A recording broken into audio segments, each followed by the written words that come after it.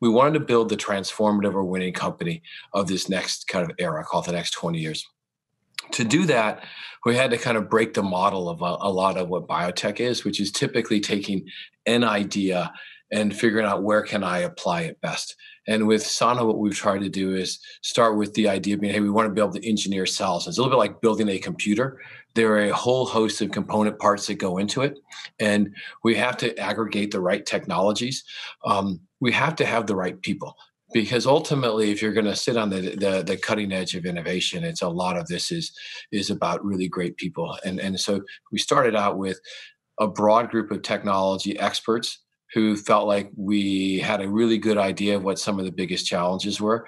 And we wanted to put together the technologies that would allow us to go after that and put the capital base around that to be an enduring company. I always think about, these little startups. We should lose to big companies on every single objective parameter that exists, particularly in something like this where there are a lot of fixed costs in manufacturing and scale that we have to overcome. And we have one competitive advantage. We make better decisions. We can make faster and better decisions.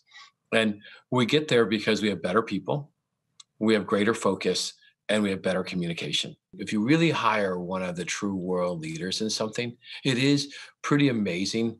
And if they're truly great leaders too, how quickly teams form around them. Right? They're not just leaders, they create followership.